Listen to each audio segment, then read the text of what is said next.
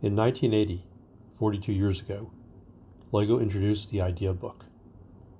It's about the size of a magazine and contained many suggestions for technical models, back when that series was called Expert Builder here in the US, not yet Technic. The models were arranged in order of difficulty to build. Some of the early models in the book came with full instructions, but by the end of the book, you just had a few strategic pictures and you were on your own to figure out the construction methods. One of the early models in the book is a crane.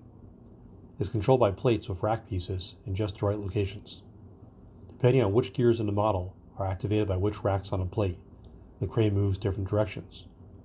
The plates are reminiscent of punch cards, which is how you enter data into computers around the middle of the 20th century. Except in a LEGO model, the cards are a form of analog technology, not digital. The difference is in digital programming, your data is a 0 or 1, on or off, based on holes in the card, and that's it. In analog systems, such as these LEGO plates full of rack pieces, there's a direct analogy between how much the pieces move and how the model moves in response. I never built the crane when I was a child in the 80s, but I've heard it did not work very well.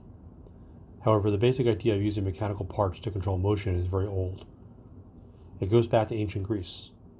Philo of Byzantium wrote about mechanical programming using weighted pulleys wrapped around gears more than 2 millennia ago, around 250 years before the Common Era.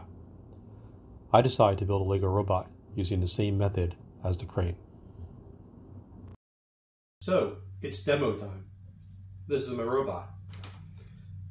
As you see, it's got a simple base of plates. It's got a frame made from 1970s, 1980s period Expert Builder Technic parts. It's got treads on each side. It's got a 4.5 volt motor and a gear reduction box and a 4.5 volt 3 C-cell battery box. Now I'm going to put it, well, I'll show you this first. You see when the tread goes one way, it activates different gears versus the other way. One end is just connected to a single gear. The other end is connected to a double set of gears. And that's so when I put my cards through, they'll spin the correct direction. Now I'm going to put on the screen a sketch of a bird's eye view. In this sketch, the red area is a frame. The black is the tread. The yellow on the black represents axles and gears inside the tread. The yellow internally represents axles. The blue internally represents gears. And the gray on the left side represents rack pieces. You can see from this bird's eye view that as the gray pieces slide to the right, they activate different gears, different sets of gears. And the leftmost set of gears, called the back, activates another set of gears in the tread to turn the tread one direction.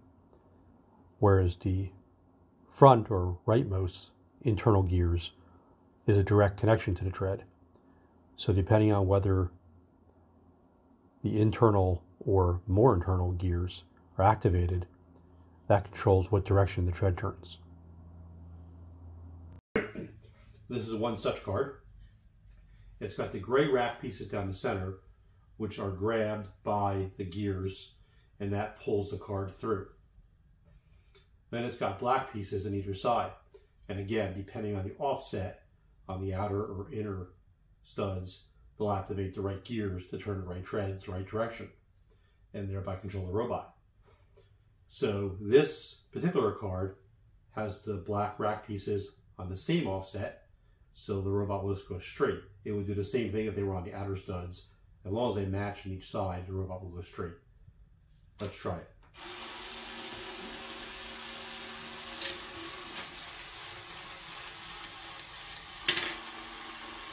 Try the other direction.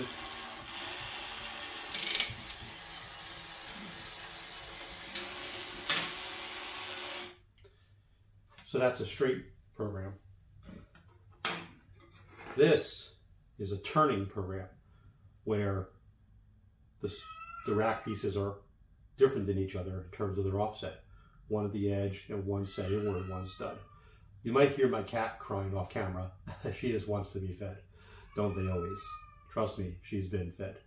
Don't listen to her. So we'll try this one.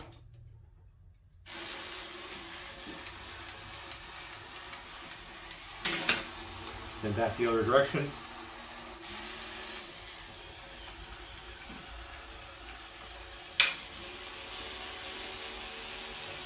That's fun. Now this third card has different offsets at different ends with a missing set of black rack pieces in the center. That's to make it turn one way, then turn the other way. You have to have the missing ones or else the gears bind up because they're trying to do two things at once. Let's give this one a shot, see how it works.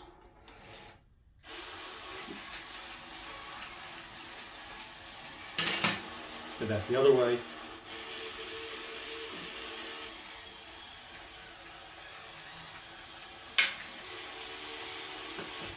So as you see, you can only fit so much program per card, but nothing stops you from daisy chaining the cards together, like such. Here again, two different programs with a missing centerpiece so it doesn't bind up, and a simple 1x8 plate holding together. Now it's going to get interesting.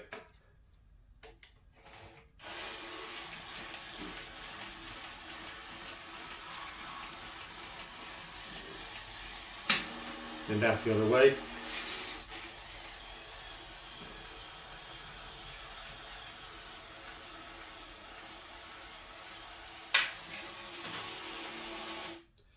Now you're only limited by how long you want to go with these chains of plates. The real world length limit is going to be just 2 or 3 plates because it'll get unwieldy.